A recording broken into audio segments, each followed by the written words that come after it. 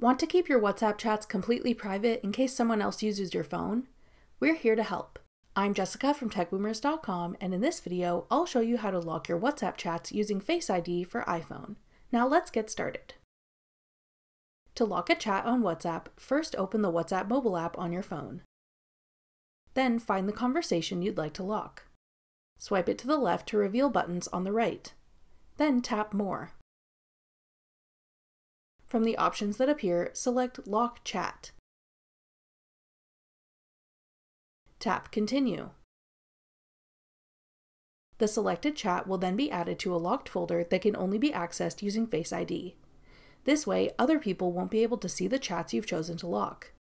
To access a locked conversation, simply tap Locked Chats at the top of your list of conversations, and after verifying with Face ID, you'll be able to see any chats you've added to the locked folder. You can remove a chat from the locked folder and put it back with the rest of your chats by swiping the chat to the left in the locked folder, then tap More. In the menu that appears, select Unlock Chat.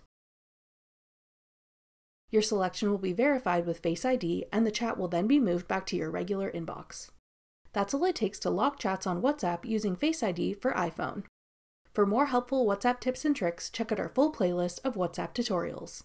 We'll have it linked in the description box below. Thanks for watching. If you found this video helpful, we'd love it if you'd hit the thumbs up button below and subscribe to our channel. We put out great new tech tutorials like this one every week.